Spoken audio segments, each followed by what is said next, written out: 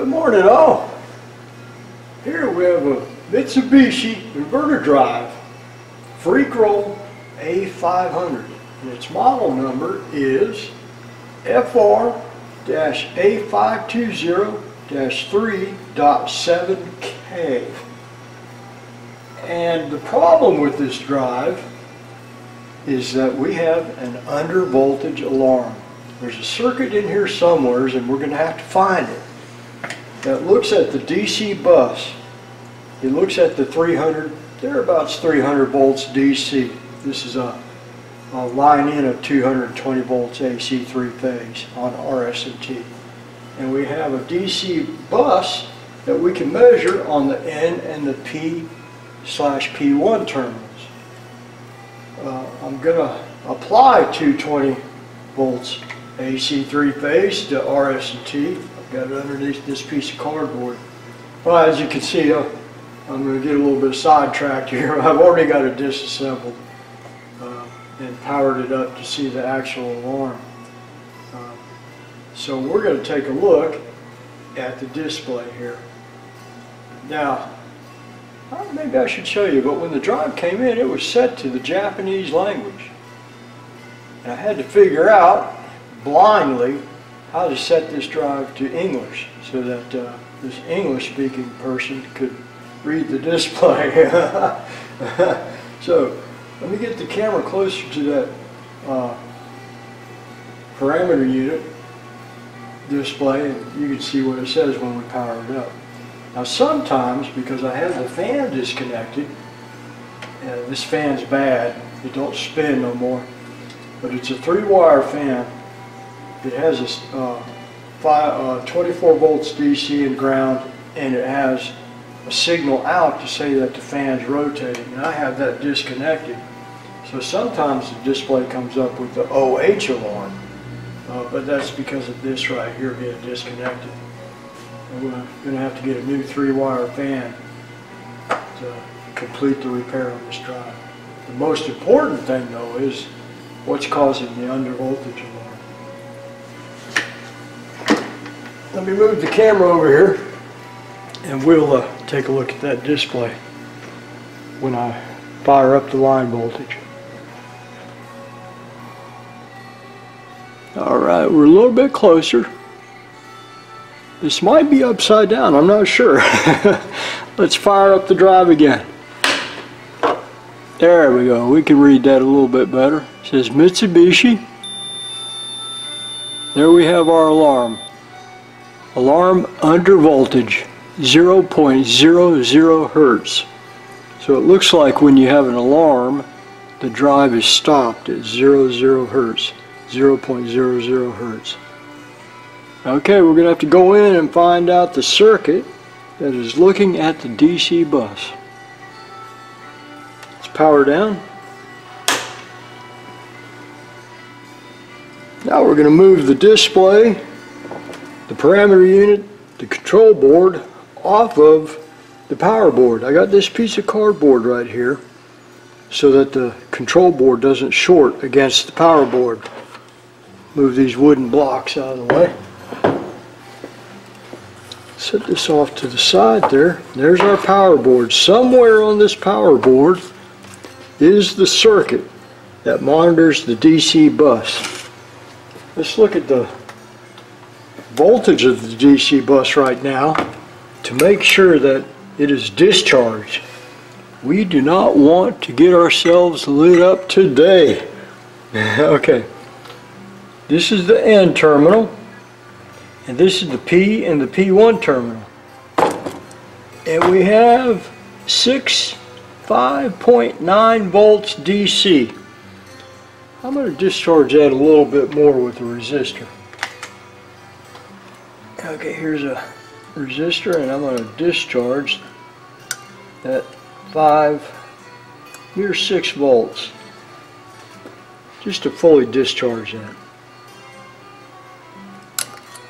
That should be good. Can you all see those numbers? Okay, let's check it again. Alright, there we have 180 millivolts. Almost 220 millivolts right there. That's good. We can call that pretty close to 0 volts. Move that meter out of the way. I'm going to disconnect the line. First, let's make sure that we're disconnected from the wall. Got the line plug disconnected from the wall. We're going to undo these 3 wires right here. These are the RS and T terminals. There we go. Set that to the side.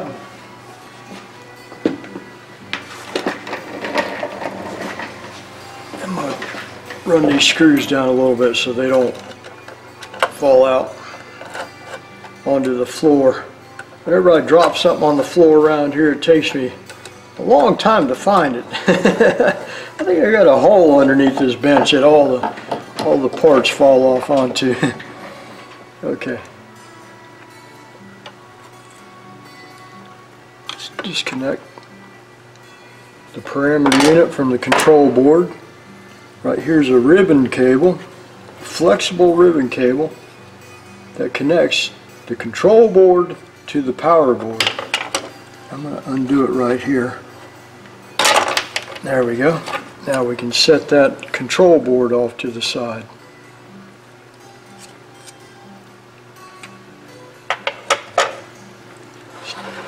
Turn this a little bit to the side here.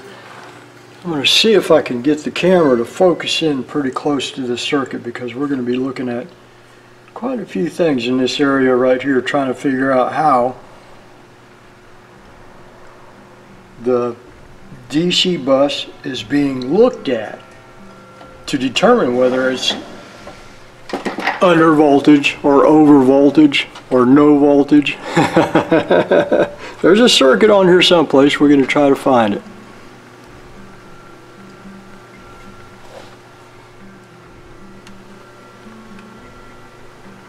Now, what I look for when I'm trying to find a circuit that's looking at a high voltage, I look for a series group of resistors of significant value. Now, here's an optocoupler, and it has 3, looks like 33 kilo ohm resistors in series into this optocoupler right here. So let's go see what the lead resistor is looking at.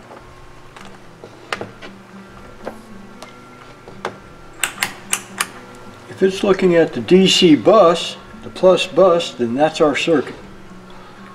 Okay, I've got my meter set to beep mode. So when we have continuity, that will move this a little bit over so we can see the terminal board here, because we're going to go look. This is plus bus right here. We're going to look at the terminal right there. Nope, it doesn't go there. What about bus ground? No, it doesn't go there. Now here's the RP terminal. That's pretty close. Yes, it's going to the RP terminal. That is our regenerative braking transistor output, transistor or IGBT. And that goes to this PR terminal right here. So this circuit is looking at whether or not the regenerative braking circuit is turned on or off. So this is not looking at the DC bus. We can ignore that for now. Here's another circuit over here of 3 series resistors, and they are also 33 kilo ohms. Let's go see who that's looking at. It's going into this optocoupler right here. So we have 3 resistors. This is our lead resistor. Let's see what it's looking at. It looks like it comes over here to either RS and T terminals. There's R. Okay. So this circuit right here is looking at the line voltage. So that's not it. We can ignore that circuit right there. And I do not have any more strings of resistors right here. Here's our 3 current sense circuits. So that's not looking at the DC bus. This is interesting right here. We have an Agilent A780. That's an isolated operational amplifier. Now normally those are used, like in the Eco drives at Indromat, these are used to isolate the current sense from the control circuit, from the microprocessor. But here we have 3 current sense circuits right here on their own. I wonder what this is doing. I'm going to put the line voltage back on this circuit right here. We're going to see the voltages on these pins of the A7800 isolated operational amplifier. Now if this output is trashy, we're going to go ahead and replace it. I do not know if they're looking at the DC bus or not, the input side of this isolated operational amplifier. But if the output looks bad and we replace it, and that alarm, undervoltage alarm, does not occur again, this IC right here was looking at the DC bus and sending incorrect data to the microcontroller to indicate that the bus was under voltage. Let me hook up the line again and we'll look at the output with the oscilloscope. Alright, let's turn our power board on by applying 220 volts AC 3-phase to RS&T. And we're going to look at the A7800, also known and made by Hewlett-Packard, the HCPL 7800. Now this is an exposed circuit. You have to be very, very careful that you don't get across any of these high voltages. Like for instance, here is the isolated operational amplifier that we're going to look at. But right beside it, to the IGBT down here, is RS&T. We don't want to get across any of those exposed terminals from the IGBT. That's the line coming in, going to the 3-phase bridge internal to that IGBT power module. So be very careful. We're going to look at the output here, and in a little bit we'll get close to that oscilloscope right there and we'll look at the waveforms that I'm looking at. Let's take a look at VCC 2 and ground 2. That's on the output side. There's 2 power supplies, one on the input side and one on the output side. The inputs VCC and ground are on pins 1 and 4. The input to the operational amplifier, the isolated operational amplifier, the inputs are on pins 2 and 3. 2 being VN plus and 3 being VN minus. Now on the output side, you have an isolated from the input side power supply. VCC is on pin 8, that would be VCC 2, and ground 2 is on pin 5. Pin 6 and 7 are the outputs of the operational amplifier. It's differential output. So we have differential input, differential output. Pin 6 is V out minus and pin 7 is V out plus. Let's see if we've got our voltage right there on pin 8 to pin 4. Yes, we have 5 volts and it looks good and clean. Let's go ahead and put our lead, our ground lead, on pin 6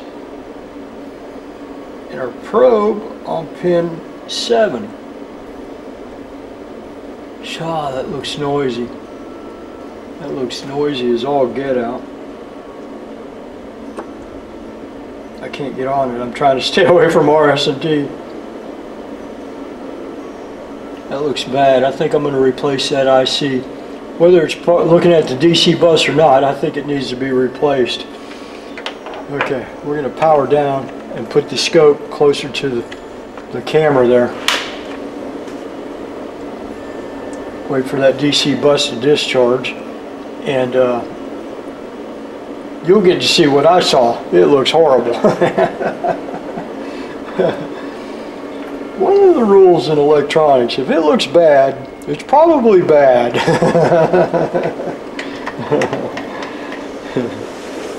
Okay. We'll let that DC bus die, let it discharge, and then we'll take a look at the waveforms of the output of that A7800 on the oscilloscope.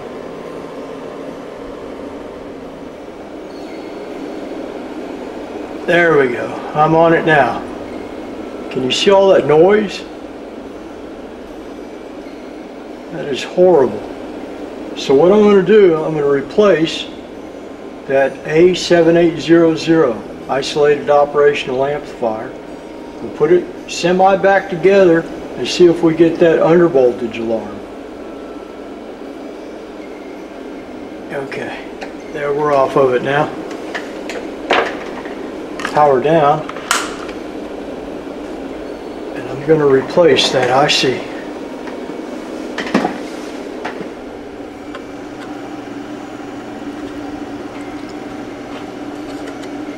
This is the IC we're going to remove. Now the easiest way to remove an IC is just to take a pair of side cutters here and cut the pins close to the IC if you can.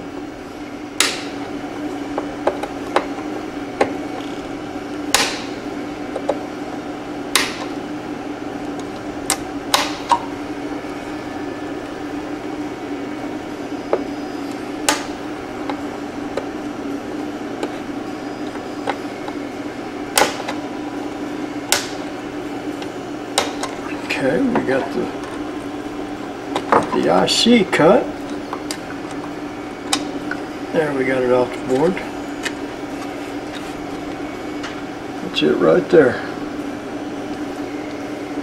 Okay, now we take our soldering iron and remove the leads. Come here, come here. From the vias, from the pads of the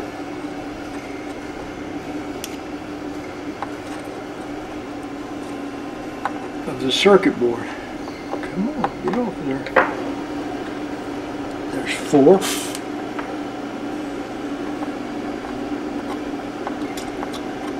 This side's hard to see. Give me a flashlight here.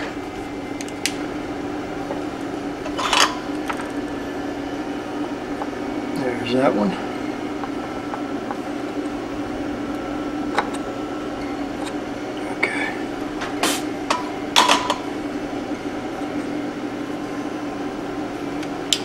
I'm going to get my headlamp on so I can see what I'm doing. Kind of in the dark over here. There we go. Okay, let me take some solder wick and we'll wick up that extra solder from the solder pads.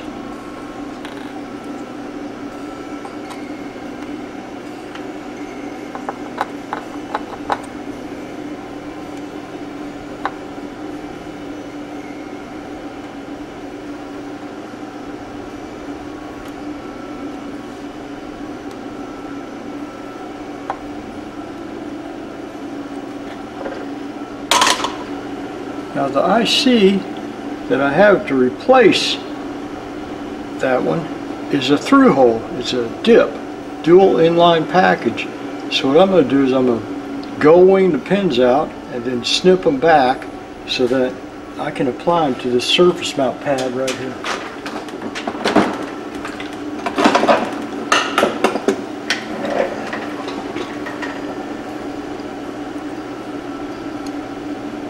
Take a pair of needle nose and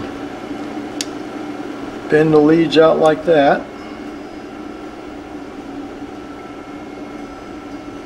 There we go. Now we're going to cut the pins. Don't let those pins fall down onto that power board. Be careful, people. You might make a short circuit. Okay, there we go. Now, pin 1 is going to go right there. Is that going to work? Looks like that'll work. Okay, let me get me some solder.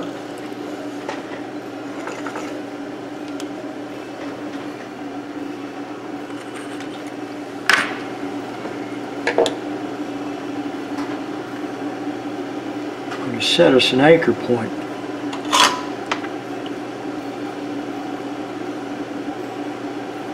Get some thicker solder. It's a little bit too thin. It'll be good when we start to solder. But for setting an anchor point, we need to have a little bit more solder.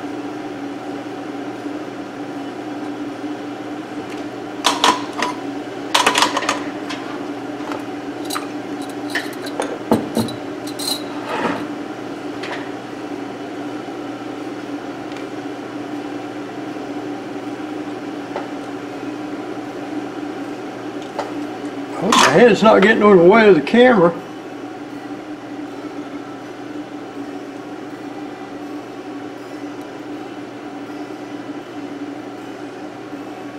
Get it? Okay, we're anchored in. Pull that back a little bit. Looks like we could go this way a little bit.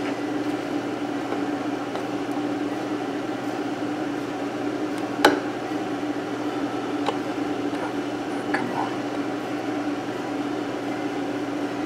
Okay, that's it.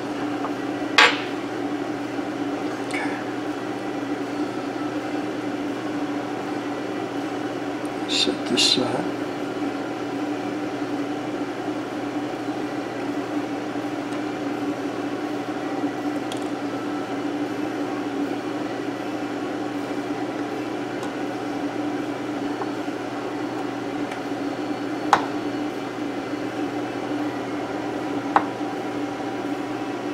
All right. 5, 6, 7, and 8 are soldered. Let's see if we can get this side.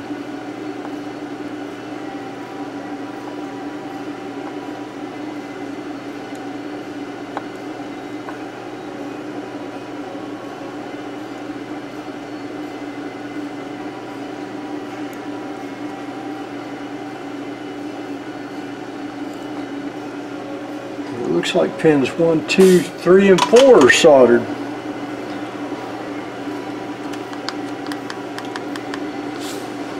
I got these lights right here that I can wrap around my forehead and point the light exactly where I want to see with the work that I'm doing. Okay, let's inspect our work here. Make sure everybody's good and soldered down. Okay, it looks like I need to hit pin 2 again. I didn't quite get that one soldered to the pad.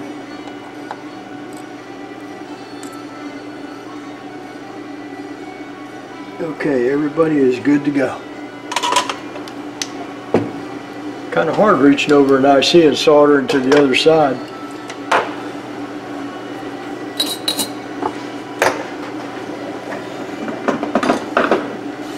Just kind of put it back together and we'll see what we get in the display.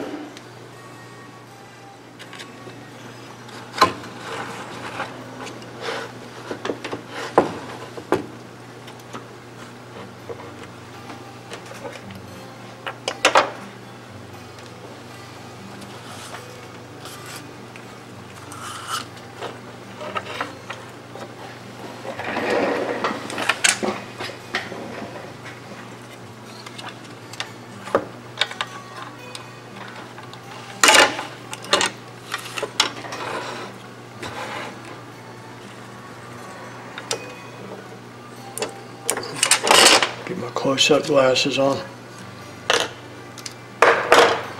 make sure I got the good connection here.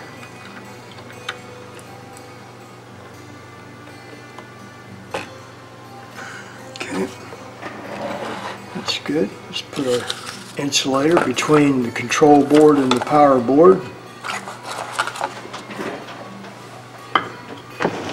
Grab my 2 wooden blocks so that control board don't flop over. We'll hook up the display. There we go.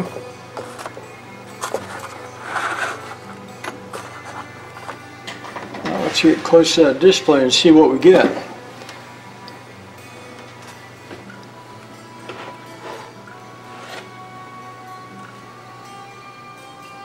Here we go. Wish us luck.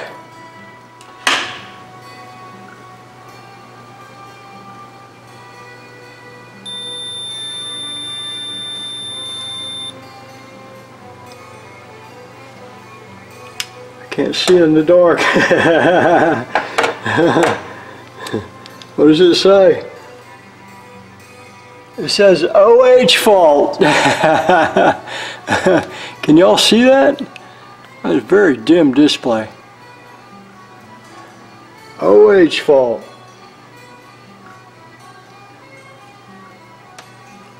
The cycle power, make sure we get the same thing.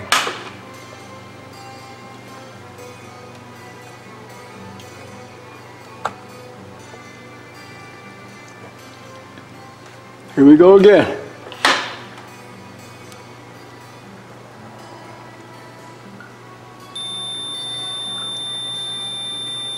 OH fault. I think y'all fixed it. All right. I'm going to cycle power one more time. If we get OH fault, then we're good.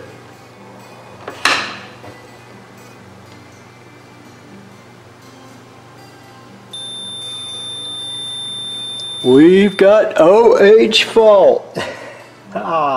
Alarm OH fault. 0.00 hertz.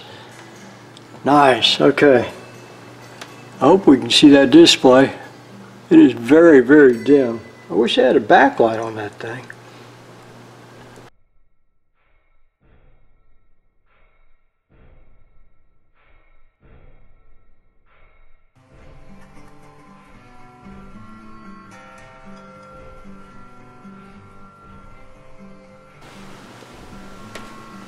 Before we get started, I'd like to make a correction on the OH alarm.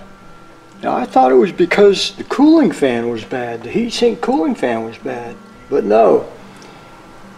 The motor thermal was not connected to the drive, and that's why the OH alarm was coming up.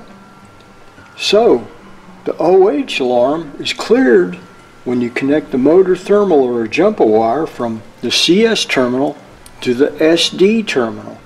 And I jumped it out and that cleared the OH alarm. This drive will come up in the Japanese language. So in order to see the parameters, if you want to look at them, we need to set this drive to English. And I'll show you how to do that. Let's turn the drive on. There's 220 applied to the terminals R, S, and T. Let's select PU, press the PU button, and you can see that we're in Japanese. There's Japanese characters. Now press set,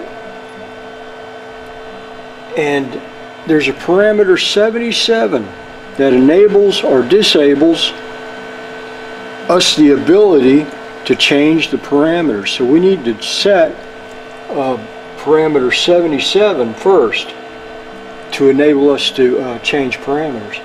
So type 77, type read, and right now it's set to 1, so we're locked out of changing the parameters. Let's set that to 0, press 0, and write. Now we can change the parameters. Press set,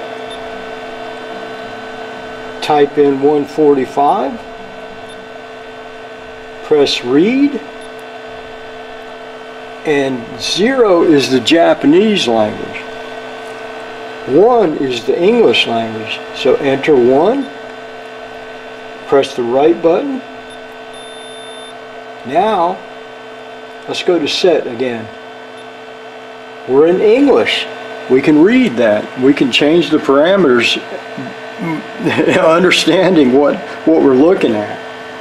Now the drive will still run if it was in the Japanese language, but I can't read or write Japanese, and I would not know what I'm looking at when I'm scrolling through the parameters. There you go. That's how you go from Japanese to English. Now there's other languages that you can change it to. Let's see if I can find the list of parameters that we can change it to. I wrote down here in the PDF. There they are. The languages are Japanese, that's value 0. English is 1. German is 2. French is 3. Spanish is 4. Italian is 5. Swedish is 6. And Finnish is 7. You can set parameter 145 to any of those values to select the language that you prefer. I'm going to power down. We're going to hook up a motor to this drive and we're going to run it.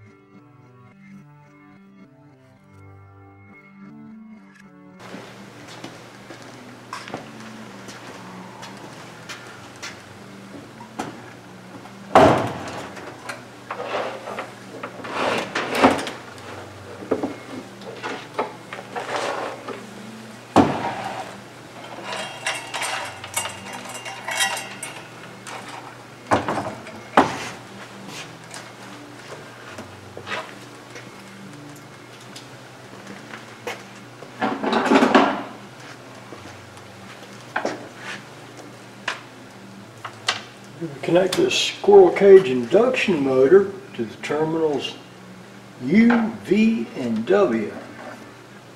If I can get on it. There we go.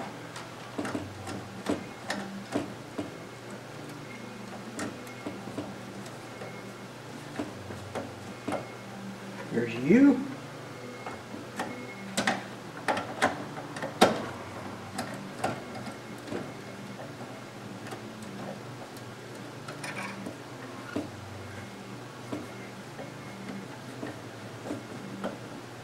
V,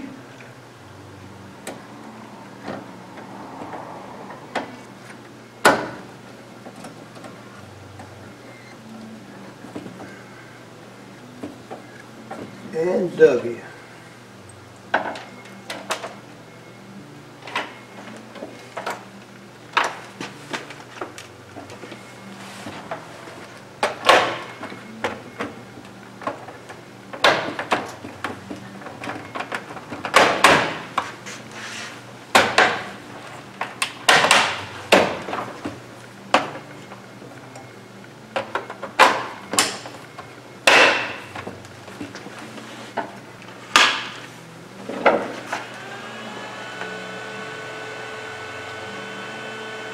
All right, let's go. Nice. All right. Not failing on under voltage now. Folks, you fixed another one. Good job.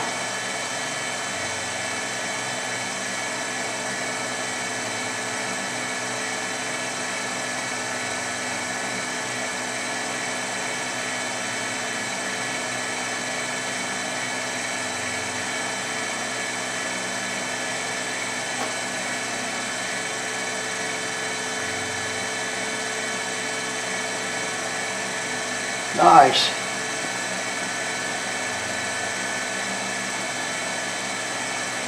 There's a lot of satisfaction in fixing things. Y'all did good.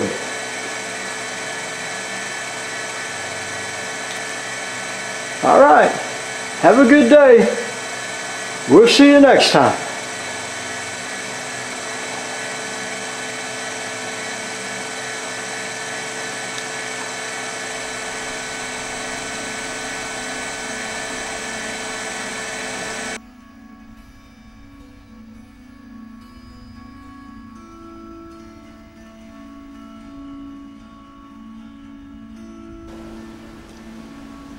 Alright, all afternoon. I hope y'all's having a good day.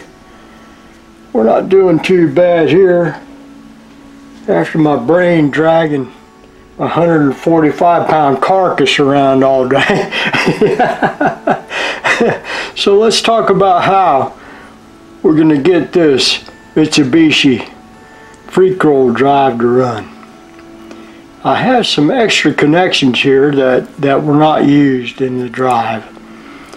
But I'm showing them because you might need to use them. Now what I did was I've got a switch from STF, that's start forward, to the SD terminal right here. And here is start reverse. If you want to run forward, you close this switch to SD. If you want to run reverse, you close this switch to SD. So either or. Imagine not both at the same time, just one or the other. Now I jumped with a piece of wire, piece of jumper wire, RL to SD. And that's the preset low speed, the preset medium speed, and the preset high speed. If you want to use them, you can jump those to SD. I show a switch right here. Now here,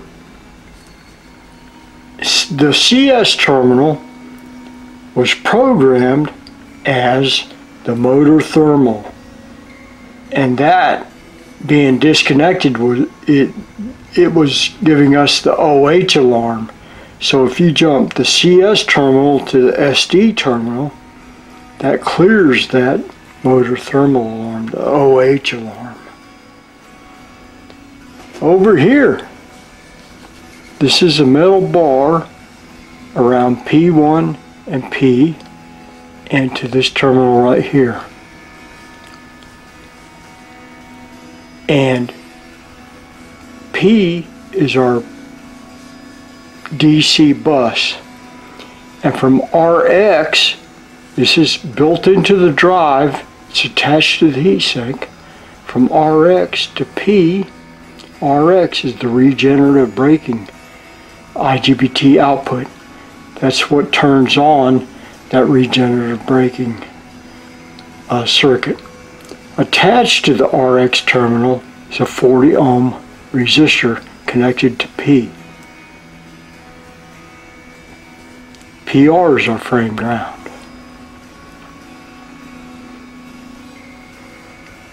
And N is the DC bus ground. You have a P1 terminal. If you want to, you can put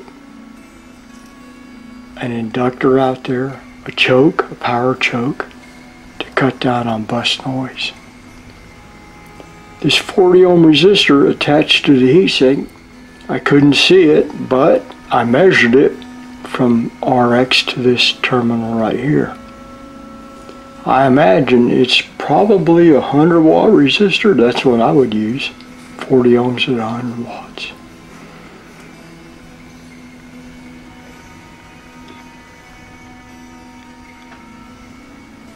Here are the R, S, and T terminals. That is where you bring in the line that makes the DC bus to run that motor. So we have 220 volts AC 3-phase on R, S, and T. That makes us about a 310 volt DC bus. We also have R1 and S1 R1 is connected to R, S1 is connected to S. These are metal bars that jump R to R1 and S to S1. R1 and S1, they power up the control. So you can have separate 220 volts AC that powers up the DC bus and powers up the control. Here is UV and W, and I attached a 1.5 horsepower squirrel cage induction motor made by Baldor to UV and W. This is our motor that we ran. There you go. That is the connections to make that Mitsubishi inverter drive get up and go. Alright, I gotta go in the backyard and feed the birds, water the chives. Now here in a little bit, as I do every year if I can, I'm gonna have me a little garden in the backyard, a little trough garden where I grow chives and basil and whatnot. I see a cardinal on the bird feeder. We gotta go and give them a little bit more food than that. It's almost empty. Oh, have a good night. We'll see you next time.